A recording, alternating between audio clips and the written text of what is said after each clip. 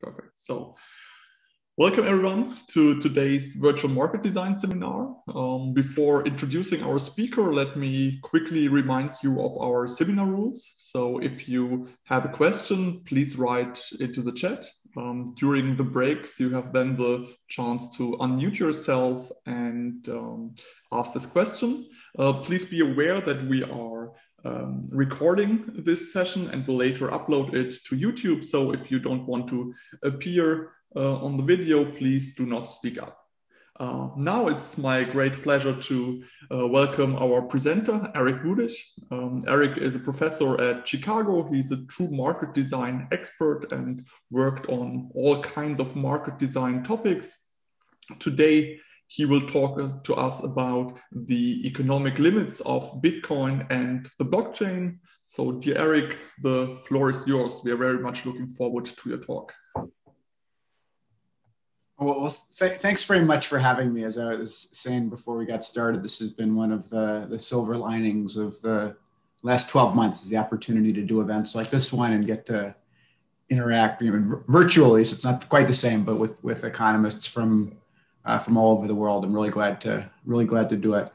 You can all see my screen just fine. And I think there's one problem with the screen. We see your now. See me. Okay. Now is it good? Oh, good. I was perfect. Looking. Right. Okay. So this is a paper that I first circulated in June of 2018, and I'm going to basically present the paper as written then with a few small updates. It's something I've been revisiting, just given the current level of interest in Bitcoin and cryptocurrency, and just essentially want to restate the argument. I think the argument still holds up.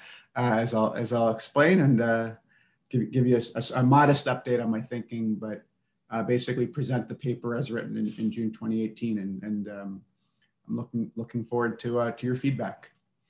So this is a paper that makes an argument, and I want to spend the first slide just giving you the argument. The argument is, so Satoshi Nakamoto, the inventor of Bitcoin, what he or she or they invented from a computer science perspective is a new form of trust, and specifically a novel way of generating anonymous, decentralized trust in a data set. And this is from an innovation called the proof of work, or the Nakamoto blockchain, or the proof of work blockchain. Those are all different phrases for the same thing. The amount of computational work devoted to maintaining this novel form of trust has to simultaneously satisfy two equations. The first equation is a standard economic free entry condition, a zero profits condition for the maintainers of the trust, the blockchain miners. And for those of you for whom the jargon is confusing, I'll go over in detail in a few slides. And then second is an incentive compatibility condition. So the Achilles heel of Nakamoto's novel form of trust is that it's vulnerable to what's called a majority attack, or a 51% attack. So zero profits condition and an incentive compatibility condition. The issue is that together these two conditions imply a third one, which is that the recurring payments to blockchain miners for maintaining the trust have to be large relative to the value of attacking the thing, relative to the one-off stock-like benefits of attacking the blockchain. So the flow cost of maintaining the trust has to be large relative to the stock-like benefits of violating or breaking the trust. And this is just very expensive. It's a new form of trust, but it's a very, very expensive form of trust. And I'll argue you can think of it as like a large implicit tax on using the Nakamoto blockchain in economically useful ways, whether it's buying a latte or a cappuccino, or sending millions of dollars of value around the global financial system. The way out of this argument, and again, it's a three equation argument that's skeptical of something with literally $1 trillion of market capitalization. The way out of this argument, and the reason why I think Bitcoin hasn't already been majority attacked, is two conditions. So number one, if the technology used to maintain Bitcoin is specialized to Bitcoin, and it is, Bitcoin is currently maintained using sophisticated, using specialized computers that are really only useful for Bitcoin mining, one. And two, any attack of the system we should think of as like a sabotage. So not just stealing some money, but actually causing the whole edifice of trust to fall apart. So what I'll call sabotage. This combination of two factors, specialized technology and sabotage, is enough to enable the Bitcoin method of trust to work without being quite as expensive. But this relies on a major concession, which is vulnerability to sabotage and collapse. And the analysis, as you'll see, points to some specific collapse scenarios. So the overall take that comes out of this paper is I do genuinely think the Nakamoto blockchain is an ingenious invention. It invented a form of trust that hadn't existed before. But I'll argue it's economically somewhat limited. The disclaimer, it's the reason I'm giving this paper now, having kind of let it lie dormant for a couple of years, is just the renewed interest in Bitcoin and cryptocurrencies has been off the charts lately. Here's a price chart. The market capitalization now exceeds $1 trillion. And this is after I kind of circulated the paper around here, and Bitcoin had seemed like it was in slow, gradual decline. I'd made my case to the economics profession, to financial markets regulators. I felt like I'd said my piece.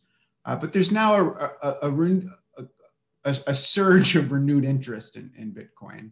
And I want to just give a disclaimer at the outset. I do not have an explanation for why Bitcoin's current asset value is $60,000, about $1 trillion of market cap. What I am going to argue, and what my paper shows, is that Bitcoin's economic usefulness is likely to continue to be limited. It's natural to conjecture that low usefulness implies low asset value, but these are separable. Also confusing, and something I don't have a lot to say about, is that a large majority of the recent volume is on crypto exchanges, so like Coinbase or Binance. This is not the anonymous decentralized trust that was invented by Nakamoto. Instead, a lot of U.S. investors in Bitcoin, for example, seem to be trusting the combination of Coinbase and rule of law instead of trusting the combination of J.P. Morgan and the rule of law. It seems mostly speculative. I don't get it, but it's a separate issue from my paper, which is about economic usefulness.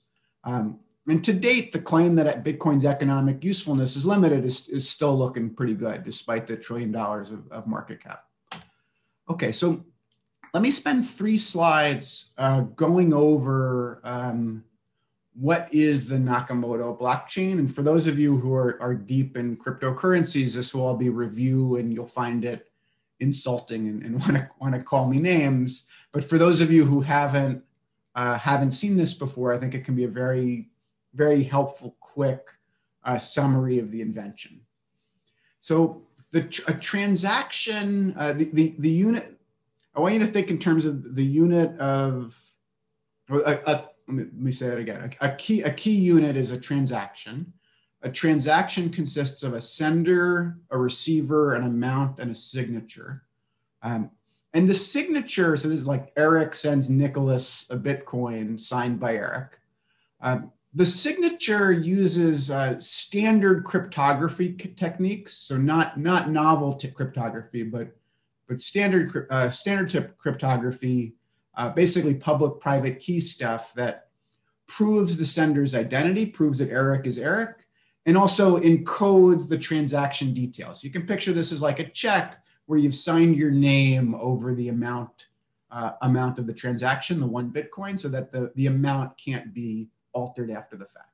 But this is all using standard cryptography, nothing new. Imagine we accumulated, we invent Budish coin and we start accumulating these kinds of transactions, sender, receiver, amount, signature, on a Google Doc, on a Google spreadsheet. The cryptographic signature adds already a certain amount of protection, right? If there's a transaction signed by Eric, only Eric could have originated it, or someone with Eric's password. But a Google spreadsheet would be vulnerable to the following kinds of issues. I could send money I don't have, so I could create a transaction where I send Nicholas a Bitcoin, but I don't have that Bitcoin. I could send money I do have, but to multiple parties at the same time. Or I could delete previous transactions, mine or others. So a Google spreadsheet kind of doesn't work, despite the fact that the cryptographic signatures give a certain level of security. Now let's imagine we accumulate transactions through a trusted party like a bank that keeps track of the balances. So it keeps track of if I send a Bitcoin to Nicholas, do I have that Bitcoin in fact? And that works just fine regarding all three of these security issues that I listed. But it requires a trusted party like a bank. And the whole point of the Nakamoto blockchain is to get around the need for a trusted party. Okay, so what did Nakamoto invent? Users submit transactions to like a holding tank. So think of this as like a Google Doc, a pending transactions list. And then this large mass of compute power called miners competes for the right to validate a block of transactions from the pending transactions list into the main official record called the blockchain. Each new block of transactions chains to the previous block. I'll give you a visual of this in a slide. This is where the phrase blockchain comes from. And for a block of transactions to be valid, each individual transaction has to be properly signed. So if Eric sends a Bitcoin to Nicholas, it was signed by Eric. It's got to be funded given history. So if I send a Bitcoin to Nicholas this period, I must have had it last period and before. And then there can't be contradictions. I can't send the same money to two different parties in the same block. So let me show you a picture of this. Here's a visual of a block. These are individual transactions. Again, each transaction is sender, receiver, amount, signature. That's it. There's some cryptographic details that of these transactions down here. And then the connection of one block of transactions to the previous block of transactions is through a hash function. So this block of transactions would include a hash of all of the data from the previous block. So you can tell what the sequencing is of transactions. So validity is each individual transaction is correctly signed. It's that each individual transaction is funded given history. So if transaction one is me sending Nicholas a buck, I have a buck from this history, and then no contradiction. So transactions 1 and 2 don't contradict each other. I'm not sending the same money to two different parties. Okay, so this computational tournament, that's the part I haven't described yet. Think of this as a large brute force search for a lucky number. It's for a lucky hash, so a essentially random alphanumeric string. It's a function of the new block and the previous data it's chaining to. And without getting into the details of this, the key feature of it is that it's hard to find, easy to check. The Bitcoin system is currently checking about 150 million trillion lucky random numbers per second. Again, 150 million trillion hashes per second. And what you're doing is you're checking if this hash combined with all of the data spits out an output that's got a large number of zeros at the front of it. But it's basically just brute force search for a lucky random number. And again, 150 million trillion per second. The miner who finds such a lucky hash gets to report the block. Other miners can then check the validity of this block and then start working on the next one. And the incentive to do this 150 million trillion computations per second is you get paid. You get paid currently 6.25 Bitcoins plus fees worth about 400,000 bucks. So that's the payment that incentivizes this large mass of computational power. Okay, so here's Nakamoto's summary from the abstract of the Nakamoto paper of what this elaborate system invents. You could think of this as a system of timestamping. So the network timestamps transactions by hashing them into an ongoing chain of hash-based proof of work, forming a record that can't be changed without redoing all of the work, without redoing the proof of work. The longest chain serves not only as the proof of the sequence of events witnessed, but proof that it came from the largest pool of computer power. So to do 150 million trillion computations per second, you got to have a lot of compute power. And then here's from the abstract. As long as a majority of the computer power is controlled by nodes that are not cooperating to attack the network, they'll generate the longest chain and outpace attackers. So anonymous decentralized trust, right? This elaborate system creates a way for Eric to send a Bitcoin to Nicholas without going through a bank. The 150 million trillion hashes per second are generating trust that I'm not sending the same money to two different parties and that I'm not going to attack the thing. But the vulnerability is it requires that a majority of the computer power is behaving honestly. And this is in the Nakamoto abstract, not something I made up. Okay, so just a clarification, as interest in Bitcoin and its blockchain have surged, the phrase blockchain has started to take on multiple meanings, including the use of distributed databases among known trusted parties. So here's a great Matt Levine quote. He says, if you announce that you're updating the database software used by a consortium of banks to track derivatives trades, the New York Times will not write an article about it.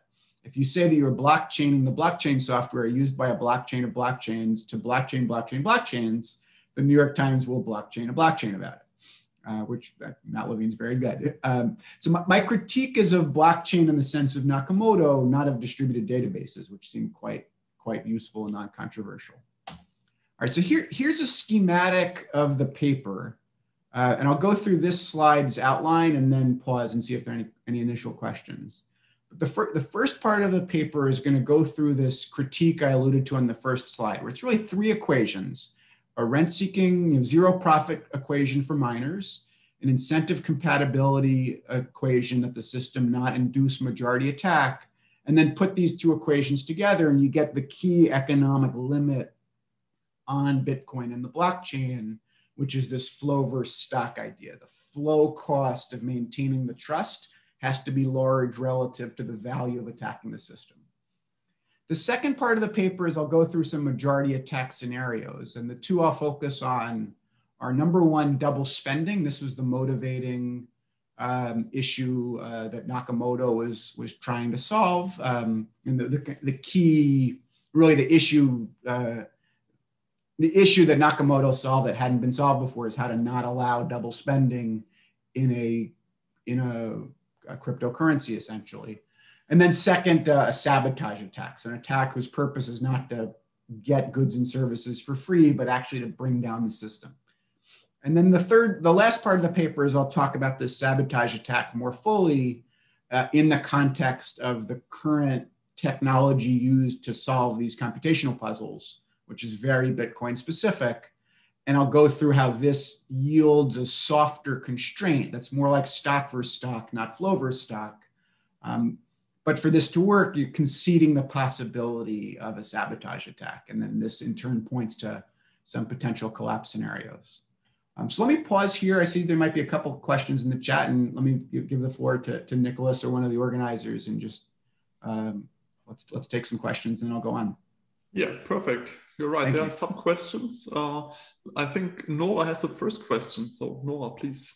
Oh yeah, I was going to ask, as you said, you assume a no profit condition and so on. Are you going to assume we are in equilibrium with this? Because my impression is there's a lot of change happening to that. So what is your thoughts about that? Yeah, so it's a very good question. So the equation will assume equilibrium. So the equation assumes zero profit equilibrium. But I think that that's reasonably economically robust in the sense that if you award $400,000 per 10 minutes for solving a computational riddle, our intuition should be that on the order of $400,000 per 10 minutes should get invested in trying to win the prize. And if it's 300,000, there'll be there'll be an incentive to enter. If there's 500,000, there'll be an incentive to exit. So there's going to be constant reequilibration, to your point. But as an order of magnitude for what level of compute power do we expect in the system, zero profit is I think a useful way to conceptualize it.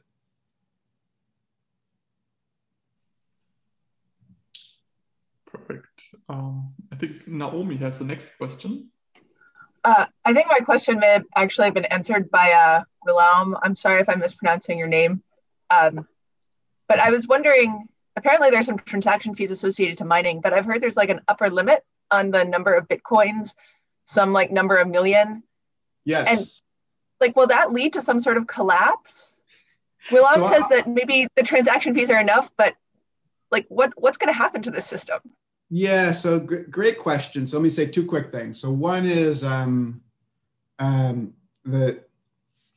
current reward to a miner for winning one of these computational tournaments is 6.25 Bitcoins, and that amount halves every certain amount of time, and it will actually go all the way to zero in the year 2140. So I actually gave I did some webinar on Bitcoin maybe in June or so, and someone asked me, like, do you have a prediction for the Bitcoin price?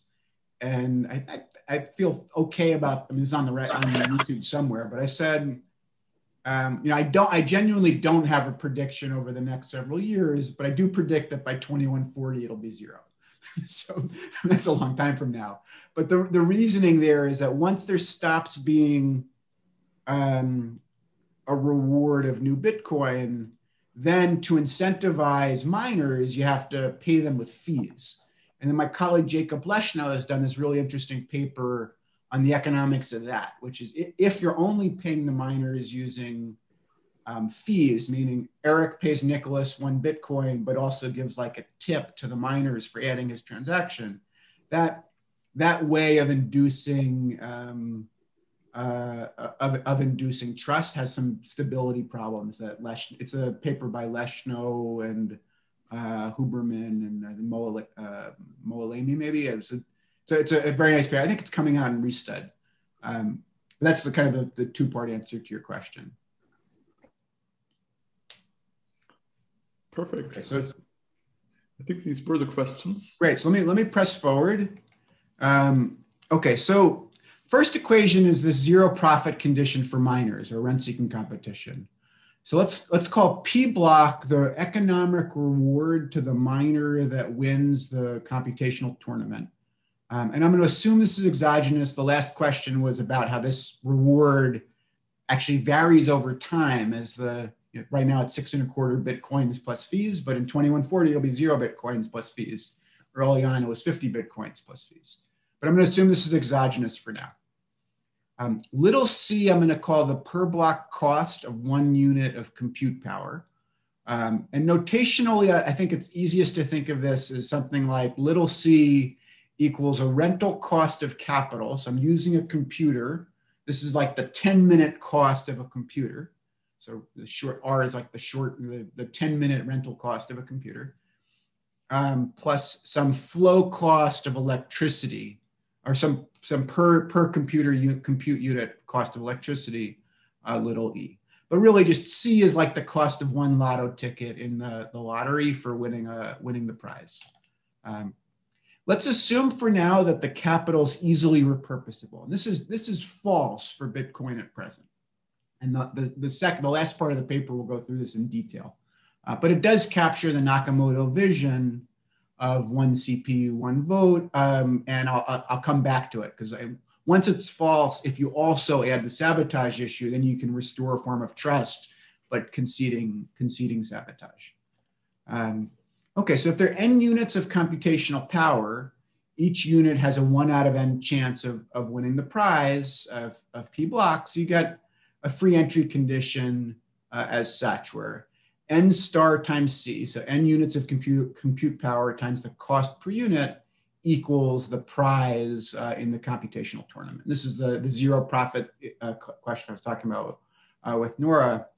This equation is widely known. It's probably in at least half a dozen economics papers. It's in English on the Bitcoin wiki. This is not novel to my paper by any stretch. It's well known, so building into the second equation, it's well known that the blockchain is vulnerable to majority attack. This is from the abstract of the Nakamoto paper. I read this to you earlier. Let me reread that last sentence. As long as a majority of compute power is controlled by nodes that are not cooperating to attack the network, they'll generate the longest chain and outpace attackers. Bitcoin's security model relies on no one controlling more than half. So what is the cost of a majority attack? Well, if I'm an outsider, the cost of a majority is n star times C plus an epsilon. So I gotta have a little bit more compute power than the honest miners. An inside attacker could have as little as half of that. I'll use the notion of an A majority. So an outside attacker with A over A plus 1 of the total compute system, that costs A times n star C. So if A is like 2, for example, that means I have twice as much compute power as the honest miners, yielding me a 2/3 majority. That costs me A times n star C per unit time. Let's assume that there exists an attack with a payoff capital V that takes an A attacker T time. And I'll simulate A and T in a moment. And I'll also discuss the payoff in a moment. This yields an equation for the cost of an attack net of the block rewards as follows. And this equation has a conservatism in it that I'll describe in a moment. The cost of the attack is, well, the A attacker takes T time, costing AT times n star C. But the attacker is getting compensated for their attack in the form of block rewards. And I'm going to assume for now that if it takes T times, if it takes 6 blocks, I earn 6 block rewards. And this is actually conservative because an A attacker would earn more than that. I'll come back to this in a few slides. Using the first equation and then defining this constant alpha of A minus 1 times T, the cost of attack, the net cost of attack is alpha units of this n star C. Alpha units of this compute cost per zero profit compute cost per unit time. So alpha n star C has got to be bigger than the value of attacking the system to not incentivize a majority attack. Okay. All right. So the problem is, let's stare at these two equations. So the first equation is zero profit condition. If you pay $400,000 per 10 minutes, you're going to get $400,000 per 10 minutes of compute power. The second equation says, well, you better be paying enough to not induce an attack. If you're paying $400,000 per 10 minutes and the net cost of attack is alpha units of this compute power, that better be large relative to the value of an attack. So n star C shows up in both equation 1 and 2. You string these two together, you get a third equation where P block, the payment per 10 minutes of attack in the system to the miners, has got to be larger than V over alpha, the net cost of attack. And in words, what this says is the equilibrium payment to miners per block has got to be large relative to the one-off benefits of attacking the system. So I'll compute alpha in simulations. It's pretty small. So the flow payment to miners has got to be large relative to the value of an attack, which you can think of as more like a stock. So let me make 2 remarks on this equation. So first is an economics remark, which is this is just a very expensive form of trust. Again, the flow cost of the trust has got to be large relative to the stock value of breaking the trust. And a way of thinking about what makes it so expensive is it's extremely memoryless, right? Usually trust has memory to it. Here, the system is only secure as the amount of compute power this 10 minutes and next 10 minutes. The fact that Starbucks has been building a brand for 40 years and that creates trust in Starbucks, That's absent from this model of trust. The fact that JP Morgan is backed by the rule of law and also backed by hundreds of years of giving you your money back when you ask for it, that's absent from this form of trust. It's very memoryless. So usual alternatives, relationships, brands, rule of law. I also want to make a security point, which is it's a very linear security model. If the value of an attack goes up by 1,000 times, the cost you need to pay the miners to not incentivize attack has to go up 1,000 times. If it goes up 1,000,000 times, the cost of paying the miners has to go up 1,000,000 times. What's the usual security model? The usual security models are not linear. They're usually cryptography, force, or rule of law, where you pay something like a fixed cost to provide a large level of security. This security model is extremely linear, and that's a way of thinking about where its vulnerability comes from. Again, like $1 billion attack is 1,000 times more expensive to prevent than $1 million attack. Okay, so let me go into what these attacks look like, because I imagine it seems a little bit abstract. And I want to spend most of my time thinking about what's called a double spending attack. This is really the motivating issue in the cryptocurrency literature that Nakamoto's inventions solved to a limit. So what can attackers do? So a majority attacker can solve computational puzzles faster in expectation than the honest minority, which means that a majority attacker can create a alternative long chain, alternative longest chain that they replace the honest chain at a strategically opportune moment, which allows the attacker to control what transactions get added to the blockchain, remove recent transactions from the blockchain, earn block rewards for this attack for each period of their alternative chain. But what a majority attacker can't do is just steal all the Bitcoin. So create new transactions that spend other people's Bitcoins. This requires not just a majority, but for breaking modern cryptography. I would need to know Nicholas's password, essentially, his private key to spend his Bitcoins.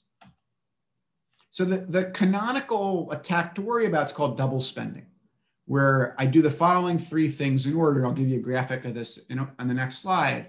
First, I spend some Bitcoin. So I send $1 million worth of Bitcoins to Goldman Sachs or to Coinbase or whomever. Maybe it's $1 billion, and then they send me in exchange for goods or assets. I allow that transaction to be added to the blockchain. And then I subsequently remove that transaction from the blockchain, maybe after an escrow period. So I send the $1 billion worth of Bitcoin to Goldman Sachs. Goldman Sachs sends me $1 billion worth of treasury bonds or gold or dollars or whatever. And then I remove the transaction from the blockchain in which I sent the $1 billion worth of Bitcoin to Goldman. So I now have that. I have both the $1 billion of Bitcoin and the $1 billion of other financial assets, possibly after an escrow period. All right, so let's look at what that looks like visually. So let's say this is the system before I attack. In this block, I send Bitcoin to a bank or to an exchange or whomever. I wait an escrow period. The current escrow period is 6 blocks or 60 minutes for many kinds of transactions. It's longer or shorter for some kinds of transactions. After this escrow period elapses, the bank or the exchange releases assets to me in exchange for this Bitcoin, which they now see like, oh, the Bitcoin I sent 1,000 Bitcoins to Nicholas here, and we've now built 6 blocks on top of that. So I'm pretty secure that this transaction is an official part of history. But what the attacker's been doing in parallel is mining their own private chain, where here they send that same Bitcoin to somebody else, to a cousin account. And because they have more compute power than the honest miners, so if the honest miners are doing 150 million trillion per second, the attacker is doing 200 million trillion per second. The attacker can create a longer chain and then release this longer chain at an opportune moment after they've gotten the $1 billion of gold from Goldman Sachs, release this chain. Now this is the official longest chain in the official record. And in this official record, the fact that up here I sent $1 billion worth of Bitcoin to Goldman Sachs, that's vanished from history. This is now history. And in this history, that $1 billion of Bitcoin got sent to my cousin. Okay, so that's a double spending attack. Let me pause and just see if there are any quick clarifying questions on what a double spending attack is. Yes. At the moment, there are no questions in the chat, but if there's a question, please just unmute yourself. Let's wait for a few seconds. This is confusing on the one hand, and on the other hand, trust can't come from nowhere. And it's in the Nakamoto abstract. I just want to underscore that this is the vulnerability of Bitcoin, that if you have more compute power than the honest miners, you can do exactly this kind of double spending attack. This is, I didn't make this up. This is just in the abstract. I'm the first economist to link this to the zero profit condition and then kind of put this into like, okay, let's think about some limits on the system. But I genuinely didn't make this up. I just want to be clear on that. I do have a question that I want to clarify. Yep. So I thought that after a block, it's kind of released that become the history. But in this example, it seems that after 6 blocks are released, then it could actually be replaced by some longer chains of blocks. So so what the system would see is, so I should have underscored the following about the Nakamoto invention. This is in the abstract that I read out loud, but I didn't really emphasize it, is that there's a consensus convention in the Bitcoin system, which is the longest chain is the official record of events. And if you think about it, what that deals with is, what if I solve a block and you solve a block and somebody else solves a block at about the same time? What's the official record of what happened? Well, we have to break ties somehow. And what Nakamoto proposed is that the tie breaking is the longest chain. And that what that does is it means that the longest chain proves that the most computational work was conducted. If an attack so what happens all the time in ordinary course is that I solve a block and you solve a block at about the same time, no nefarious intent, sort of by coincidence. And then that's called a fork. And miners have to decide, do I build off of this one or do I build off of that one? Most forks that happen by coincidence, because there's some latency in the system. If it takes 10 minutes to solve a block and there's 1 second latency, a fork's about a 1 in 600 event, and that's about right. Most forks get resolved within another block or two. So some miners will work on this one, some miners will work on this one, whichever one happens to solve next, that becomes the official record because it's the new unambiguous longest chain. And for there to be multiple such coincidences in a row where multiple chains, the next block gets solved at exactly the same second, that becomes increasingly rare.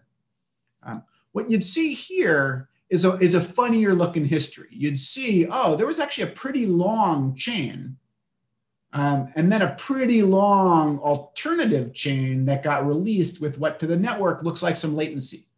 So it's as if there must have been a network outage in country A because I'm only seeing this chain with some latency. But you can't know for sure, is that network outage or is that an attack or what? Or is it some just astonishing coincidence?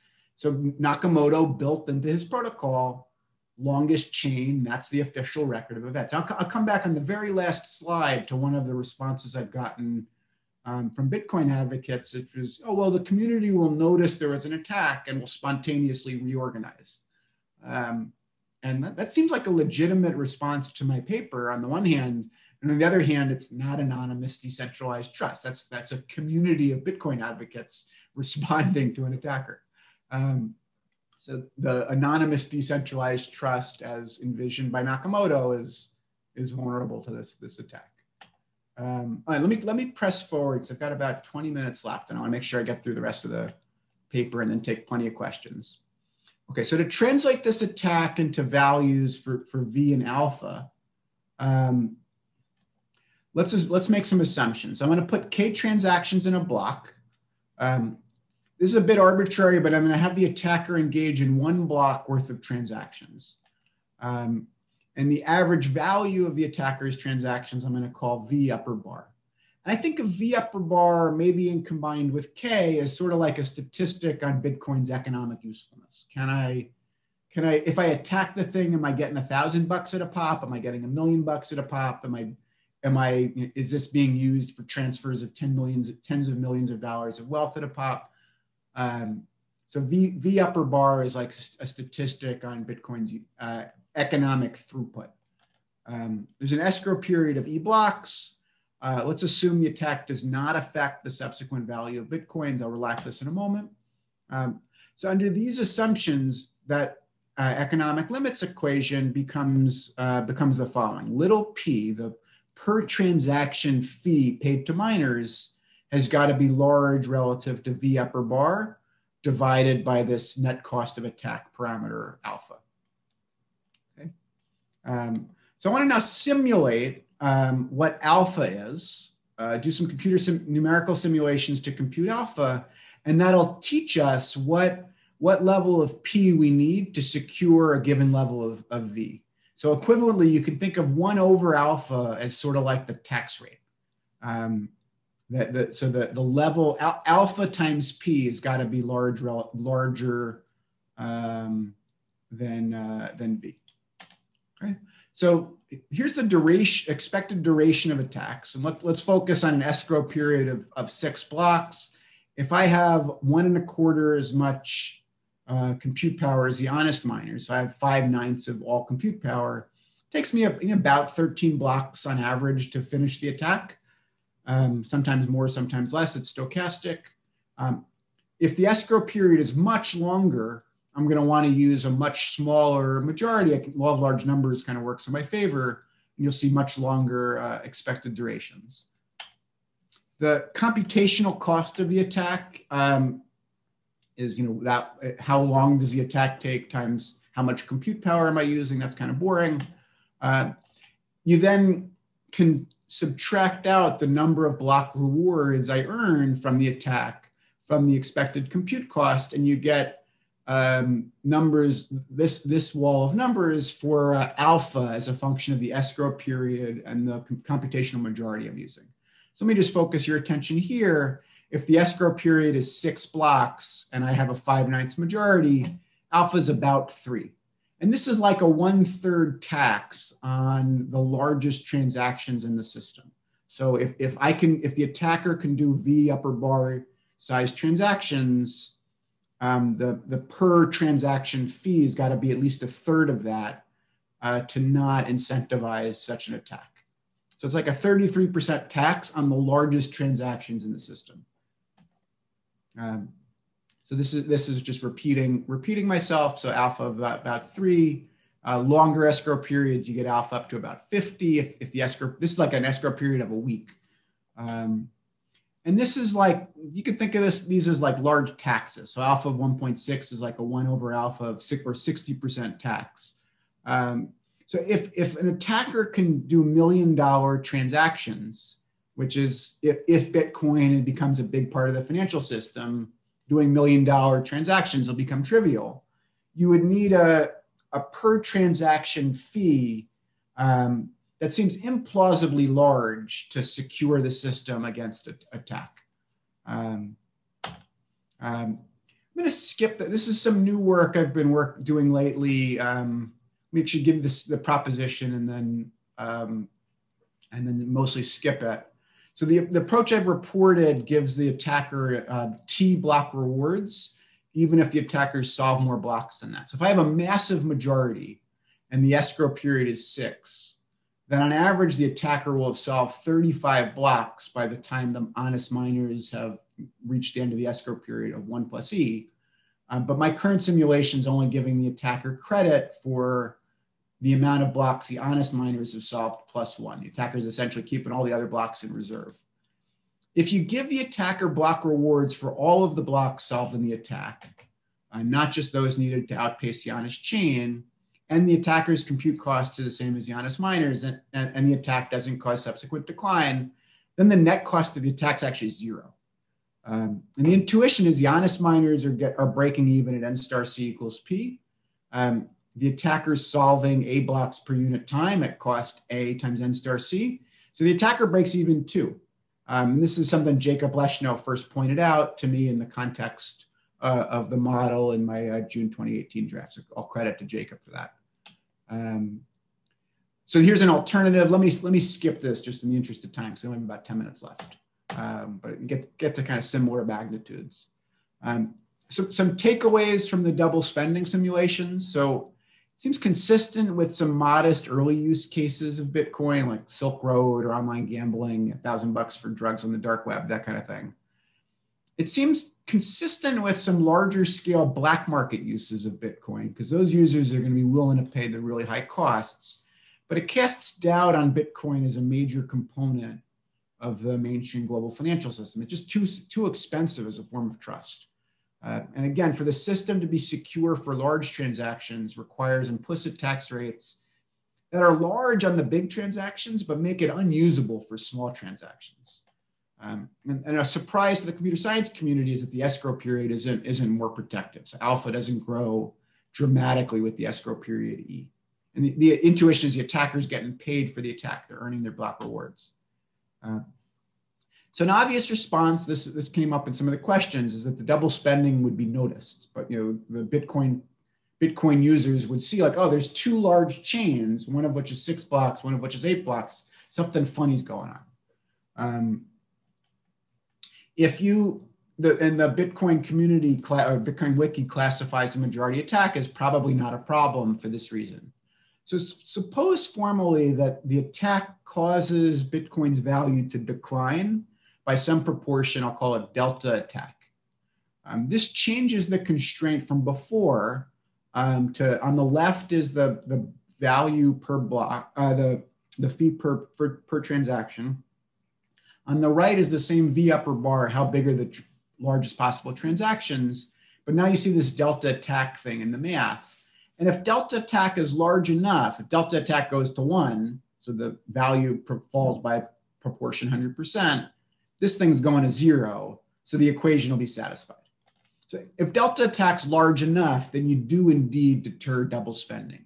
And the intuition is, why send $1 billion to Goldman Sachs to get back both $1 billion of gold and $1 billion of Bitcoin if the $1 billion of Bitcoin then goes to 0? That's not gonna be a incentive compatible attack. But this is a bit of a pick your poison argument, because it's conceding that a double spending attack will cause the value of $1 trillion market cap asset to fall. So then you have to worry about an attacker motivated by the sabotage per se, and I'll call that V-sabotage. So again, either high implicit tax rates or you have to concede vulnerability to outright collapse. All right, so last part of the talk is the reason why I think Bitcoin hasn't been attacked yet, is this combination of the sabotage issue and the specific technology. So far I've assumed that the attacker's cost is a flow cost, this little C guy.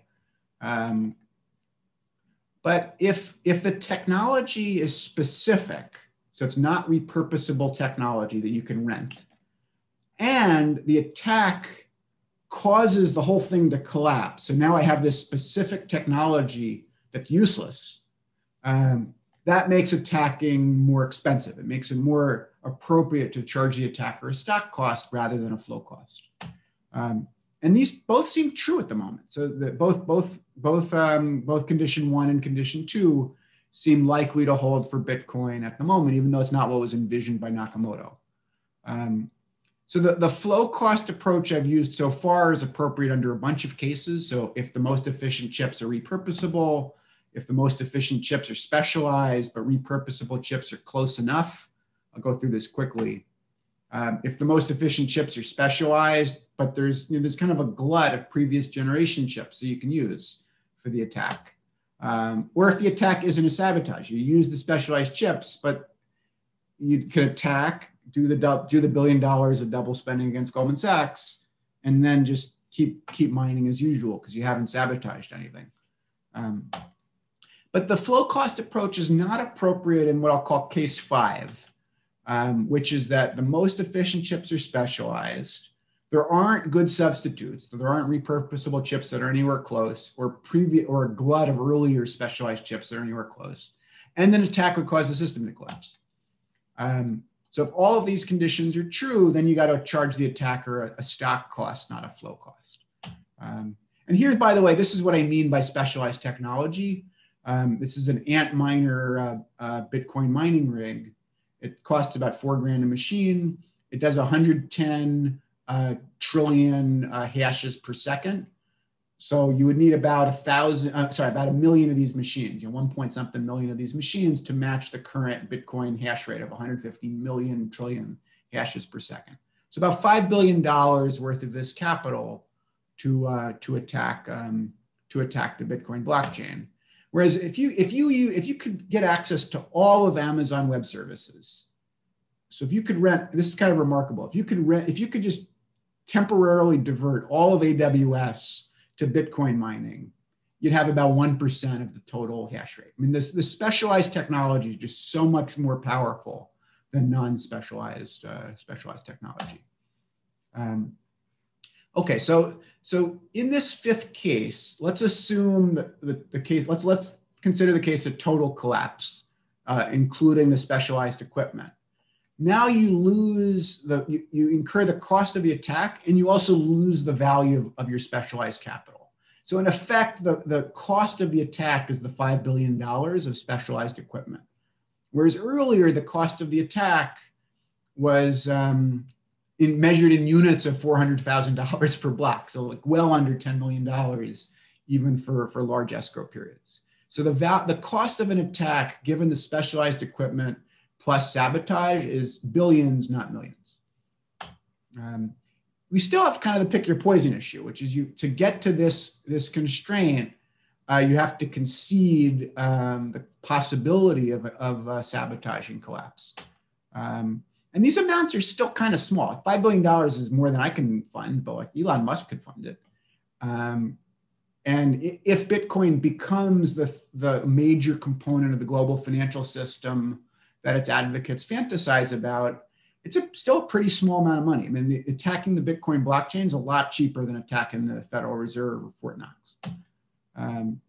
So some collapse scenarios. So let's suppose, for the purpose of discussion, that the Bitcoin blockchain fails what the initial incentive compatibility condition. So it fails this condition here, alpha times n star little c, the flow cost, that you actually would want to attack if you could just rent the $400,000 worth of equipment per $400,000 of flow cost per 10 minutes. If you could rent that, you would want to attack the thing, which I think seems true. Like if you could attack the Bitcoin blockchain for a few millions of dollars, like you could make off like a bandit these days.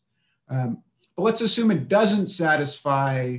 It does satisfy the second incentive condition, which is you wouldn't want to spend $5 billion to attack the thing. The model then suggests 3 things that could change that could precipitate collapse. So one is if the chips become cheap enough, and then you get into flow cost, not stock cost. So you go back to equation 2, not 2 prime. Or similarly, if Bitcoin becomes just cheap enough, that creates a glut of chips.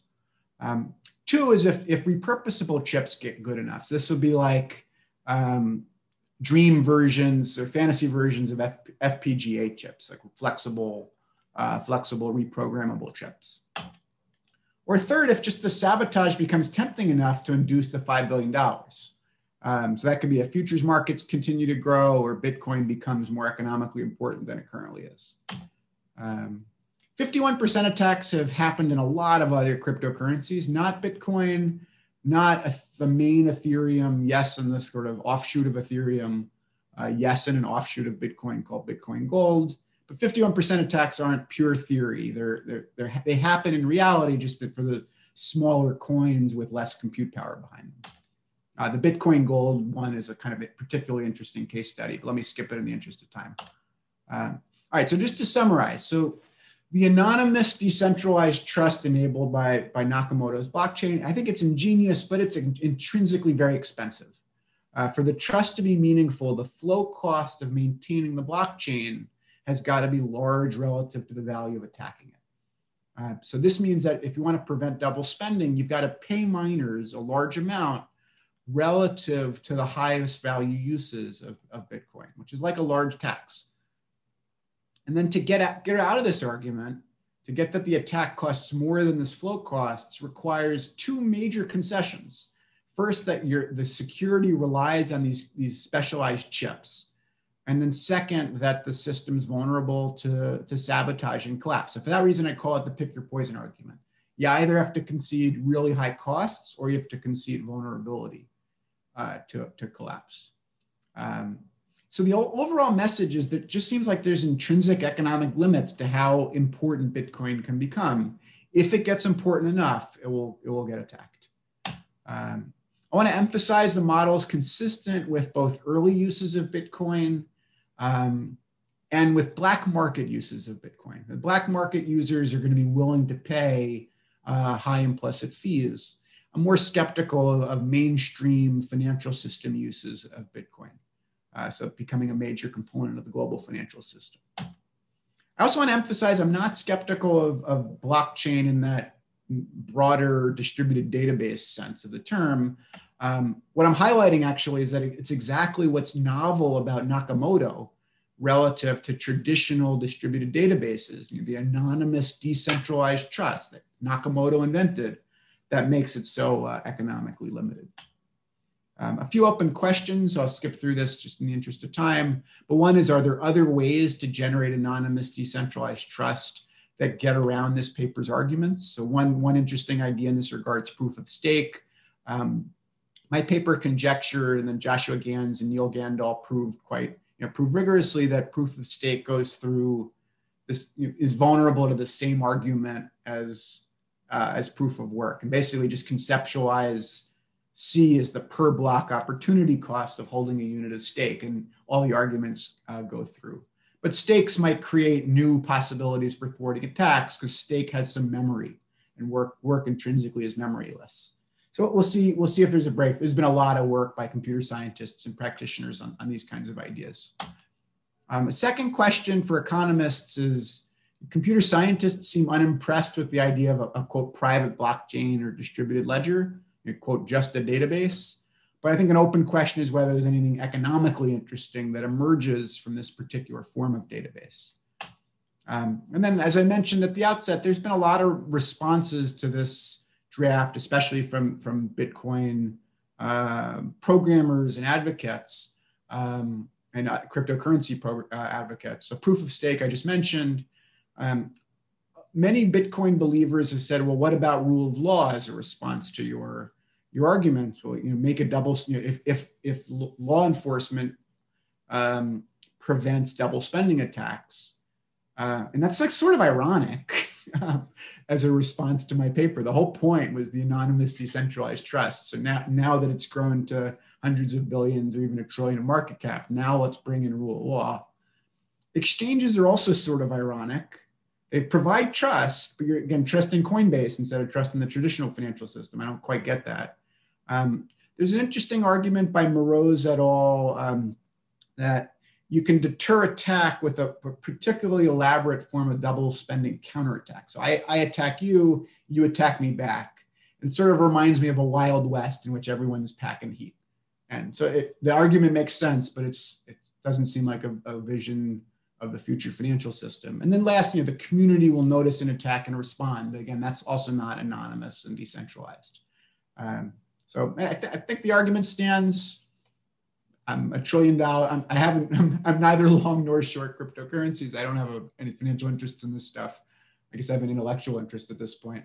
Let me pause there. I think I'm out of time. I'm happy to stay online for questions and comments as long as you've got them. Thank you very much. Perfect. Thanks a lot, Eric. as you said, the official time is now up, but we can continue our discussion afterwards. Let me make first a quick announcement. So first of all, thanks a lot for this great talk. I've learned a lot about the blockchain and the costs of trust.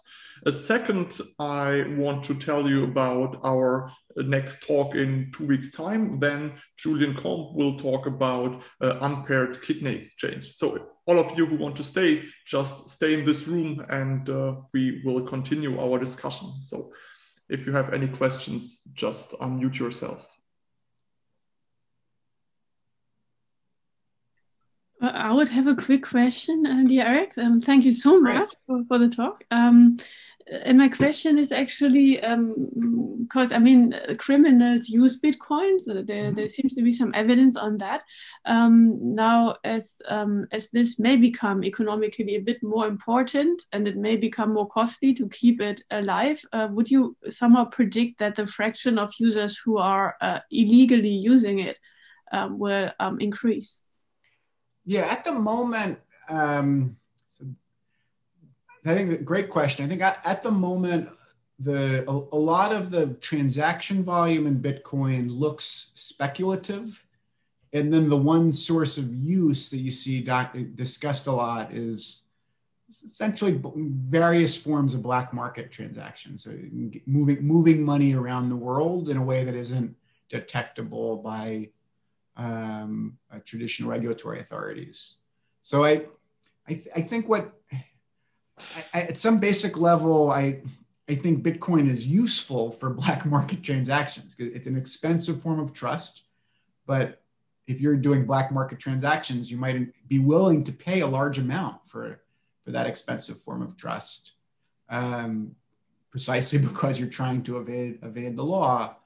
The large speculative component to current Bitcoin volumes, I don't understand as well. But we don't understand a lot of things about and Bitcoin's, by the way, it's a bubble whether it works or it doesn't, right? Because it's either a bubble in this sense or it's a bubble in this sense, right? If it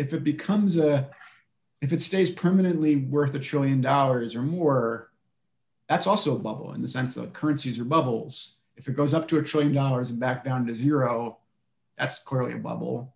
I shouldn't say clearly a bubble. Gene Fama will correct the record, but it's bubble-ish. And economists don't understand bubbles that well. But I think the black market use cases are compelling, and that's where there might be a willingness to pay really high implicit fees.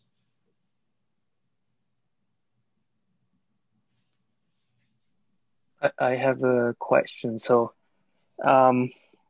in the talk, you assume the prices is fixed, but I would imagine that the prices could be, determined by equilibrium, where, if people think that it's going to be attacked, then price would decrease, and if they think it's safe, then you increase. So it might be that the price would decrease in such a point that attack would no longer be profitable.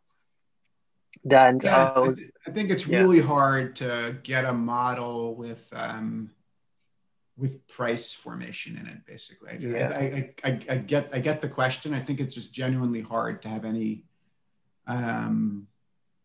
equilibrium model of the Bitcoin price.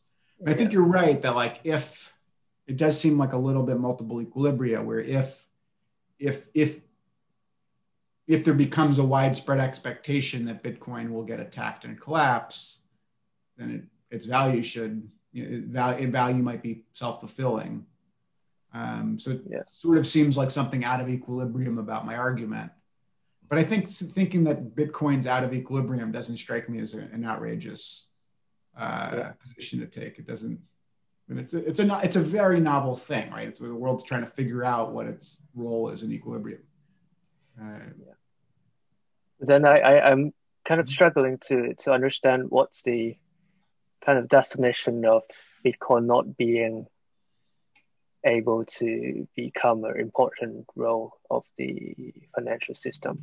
If you define it as the vulnerability of attack, and if the equilibrium prices would adjust itself in a way that it's not subject to attack, then Yeah. So then how do we understand Mm-hmm. the concept of not being able or being able to become an important part of the financial system? Yeah, I think you're right in the sense that if the $1 trillion is a some kind of rational expectations price of Bitcoin, then it's hard to see, it's hard to make sense of it's. Then either that points to my argument's wrong, or the value of black market uses of Bitcoin is much higher than is appreciated.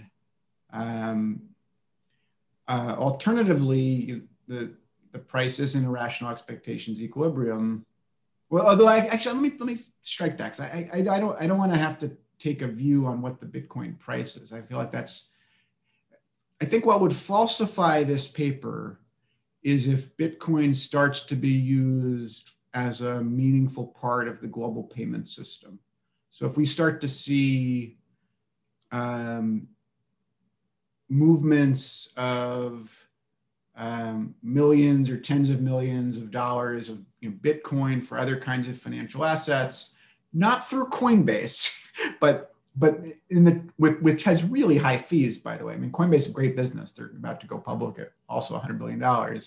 But if we start to see uses of Bitcoin in large scale in the Nakamoto envisioned sense, if I directly transact Bitcoin for financial assets, not through a rule of law protected intermediary, I think that at some point I got to give up the ghost and say, okay, this argument's wrong.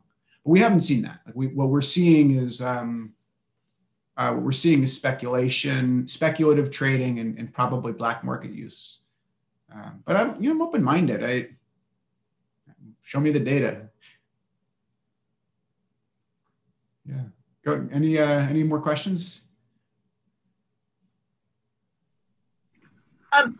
Do we see more use of Bitcoin in countries that sort of have lower general institutional trust? If this is about trust, do we see a relationship there? It's a great question. I haven't seen data myself on that. It sounds very, very plausible. A lot of Bitcoin believers will it's hard to go more than a few minutes without hearing Venezuela invoked. And I think that that's meant to signify, like, if you have a failed state, the value of a currency that evades state control that becomes like a form of black market use. It's just black market relative to a failed state. So outside of that state, you might think of it as not black market. You might think of that as a legitimate form of transaction. So that hypothesis makes a lot of sense. I just haven't seen data that speaks to it.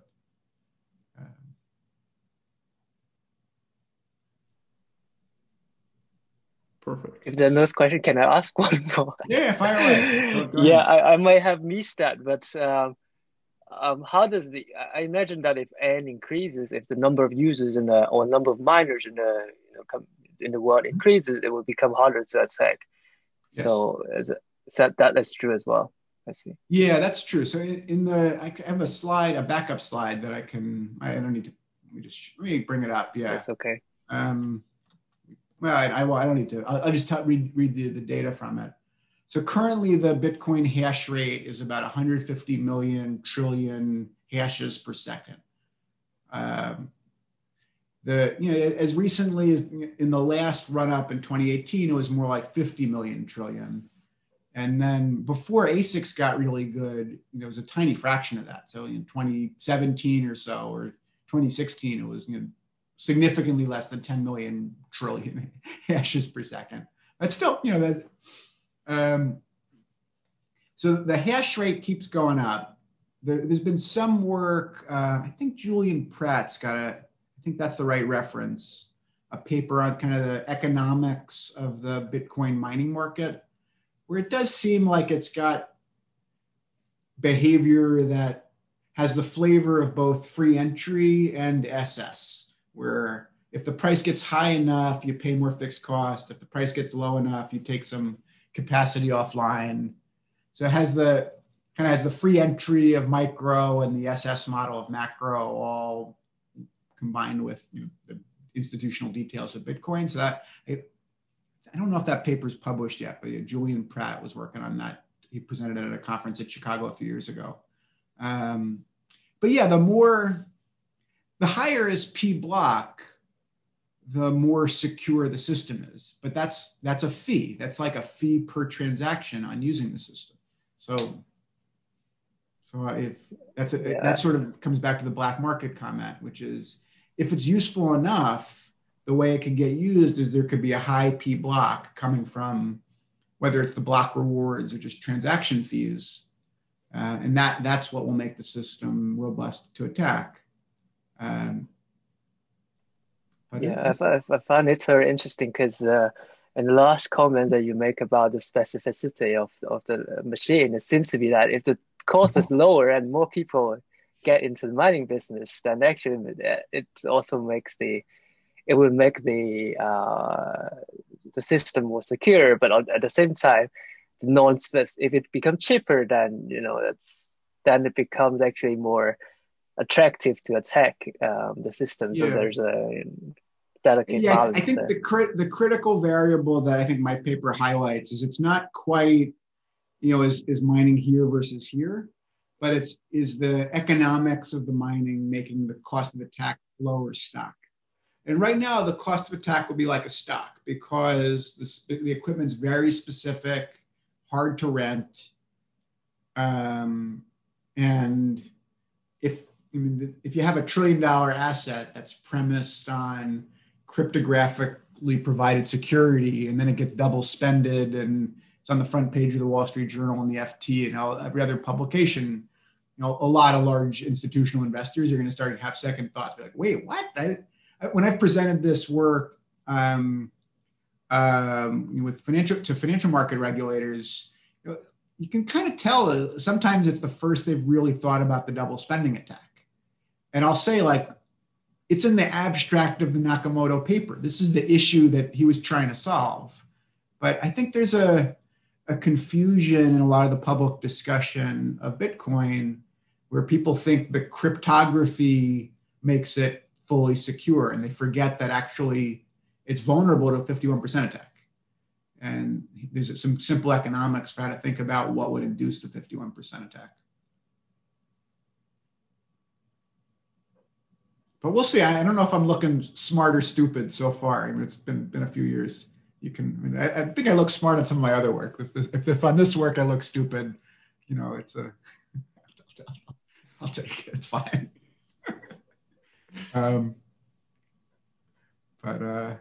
Any last questions before I get too introspective and end up on the therapist's couch? We should break this thing.